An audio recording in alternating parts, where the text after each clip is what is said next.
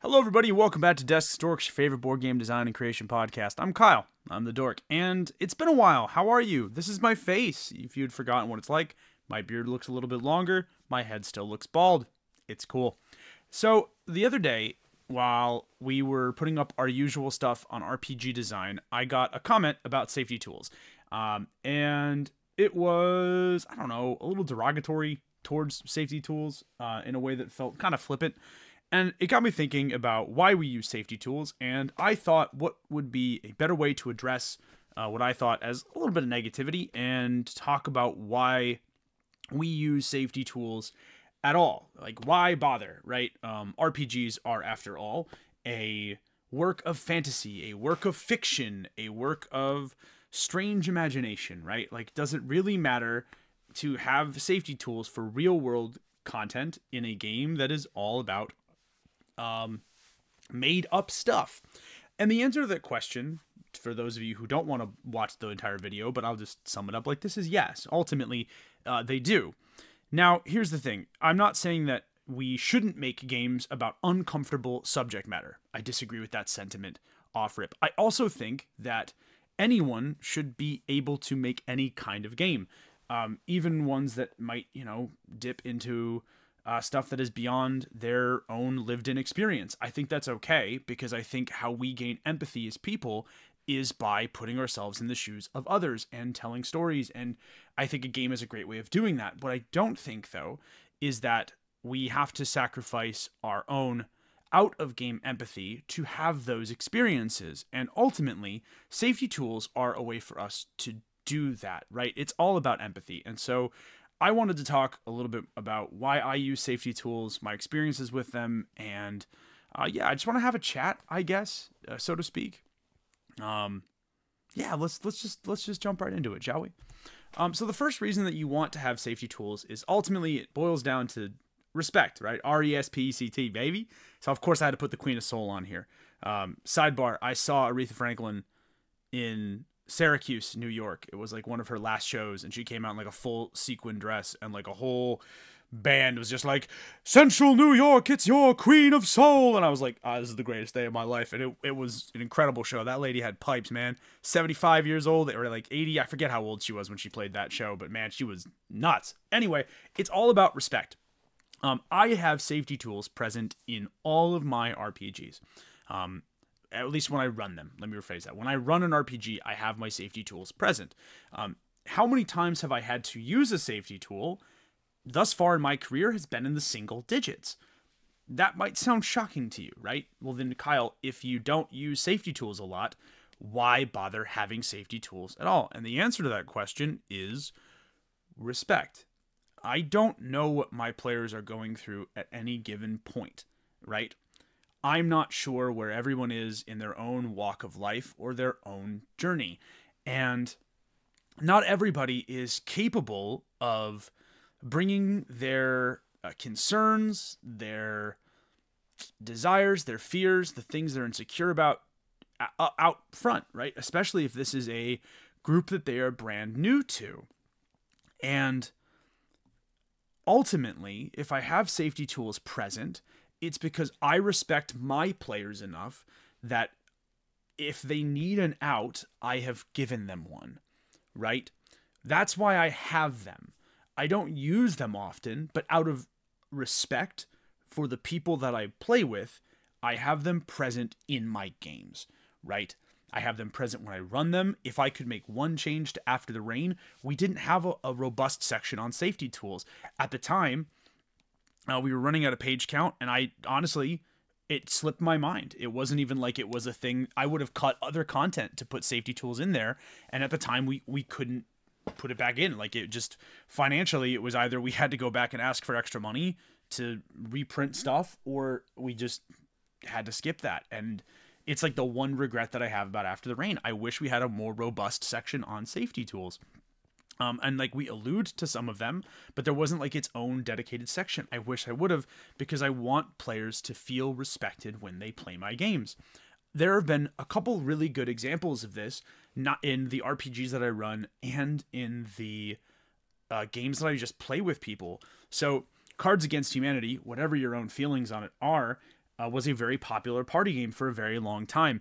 My friend, who I played many of my games with, had lost her father to brain cancer. It was a loss that changed the trajectory of her life and the lives of her brothers entirely. It devastated their family. And so for her, even looking at the card, a brain tumor in Cards Against Humanity was awful. Now, there are two reactions to this. You could say, well, suck it up. It's a game. Who cares? Or I could choose to have basic respect for my friend, and we removed the card whenever she was around. And if she wasn't playing, we just put it back in. Who cares, right? But there was a level of respect there. Those of you who watched my It's Time to Stop series on taverns know that my favorite way to start a game, an RPG, is the funeral of a friend. I think it's a really brilliant way to begin a set of role-playing. But I always ask, hey, this is how I'm planning to start this campaign, whether it's a campaign of like Morkborg or Flayo or anything, right? If it's fantasy themed, or I mean, honestly, even if it's After the Rain, sometimes I like to start with the funeral. But I always ask, and I'm so glad I did. The one time I was going to start that campaign, one of my players' grandfather, who they were incredibly close with, had passed like not 2 days before the session, right? Again, you don't always need safety tools, but it's very important for you to have them. It is critical. It's critical for you to have them, even if it is just as a sign of respect, of mutual understanding for what we're trying to do here, playing role-playing games. So we're going to move on to the next one. It's also about comfort.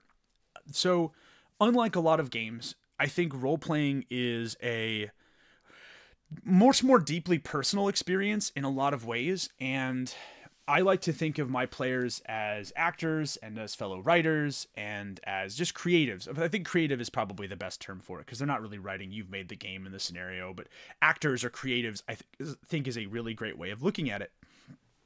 And selfishly, you get the best performance, quote unquote, from people when they feel comfortable, right? It's part of the reason that empathy, whether you're talking about in a professional setting or in a personal setting, is so critical.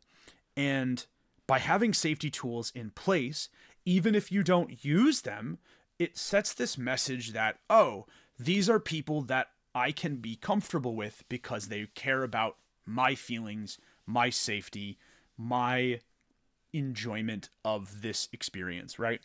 And again, there are definitely times where maybe you take it too far. There's always that meme of like the person that walks up to the Dungeons and Dragons table or whatever, and they're like, hey, do you really want to join this? Like, we've been doing this the same way for whatever. And they're like, you didn't change this for me. But that's the exception, that's the exception that proves the rule, right? Most of the time, like 99.9999999% of the time, when you sit down and you put safety tools in place and people feel comfortable and included and like that they're cared about, like they matter, you're going to get a good performance out of them. And even if you want to just go beyond that, they're going to want to hang out. They're going to want to play. They're going to want to feel, they're going to want to be part of this community. And when I say this community, I don't mean just your table or your game group, but I mean the RPG community as a whole. I know so many people who have had horrible experiences their first couple of times playing RPGs, and it set them back. They missed out on these stories and these games and these friendships they could have made because they weren't made to feel comfortable. They were made to feel unwanted at a table. And that sucks. That's awful. That's horrendous. Like, I don't want that, right?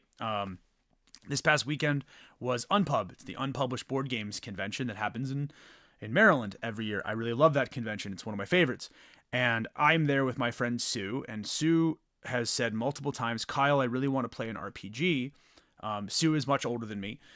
Sorry, Sue, I'm throwing you under the bus here a little bit. But when she was growing up in the heyday, the quote unquote, the golden age of D&D. And when she tried to get into a game in the 70s, they said girls don't play Dungeons and Dragons. And now Sue is much older and has still never played a role-playing game because she wasn't made to feel comfortable.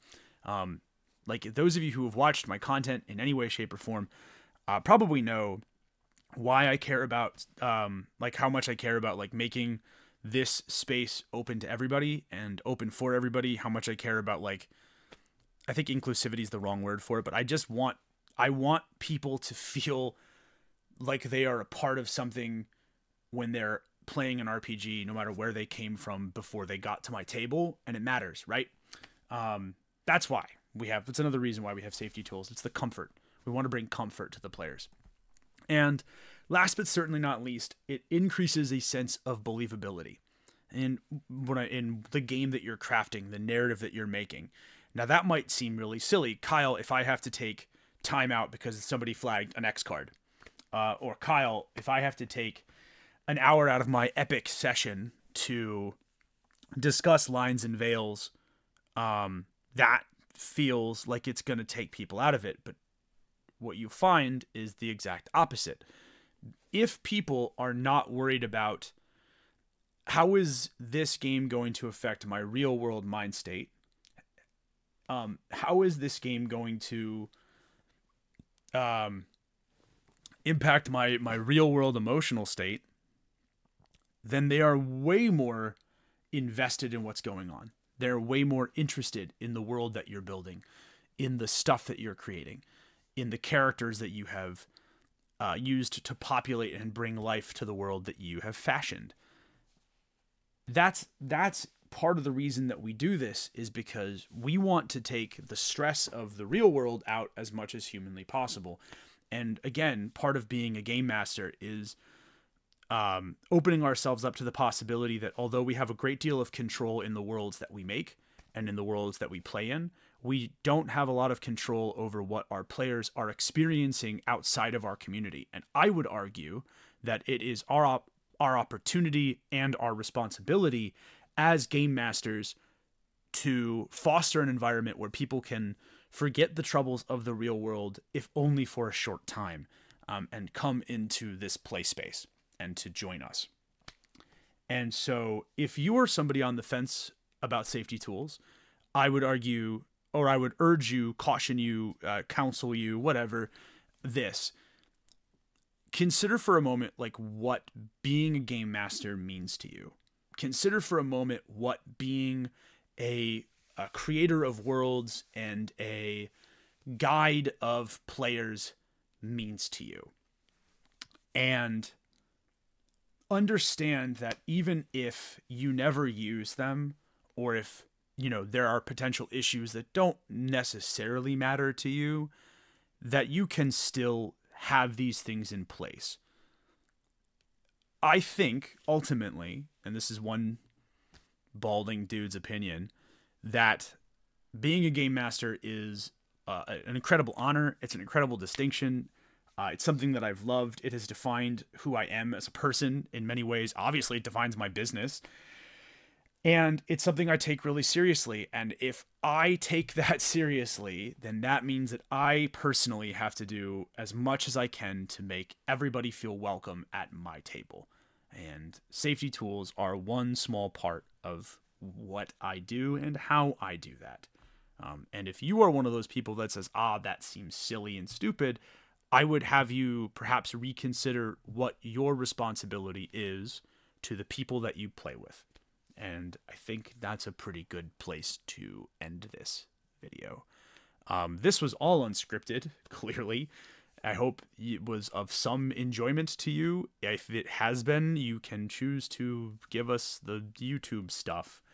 It feels weird asking for that after a video like this. So, yeah, but I have to, I guess. The almighty algorithm is what it is. But yeah, do all the YouTube stuff. If you want to support us, you can get the games description below. World of Game Design has our stuff. You know, Mushwinds is still ongoing if you want to do that. But yeah, that's pretty much it. I feel like I got really passionate about this, so I hope it's cool, man. I doubt anyone's watching at this stage of the video anyway. Usually, like, y'all are out by like 3 or 4 minutes in. So, in any case, thank you all. If you're all somehow still watching, I really appreciate it. Yeah, consider using safety tools in your campaigns. That's pretty much it. Peace.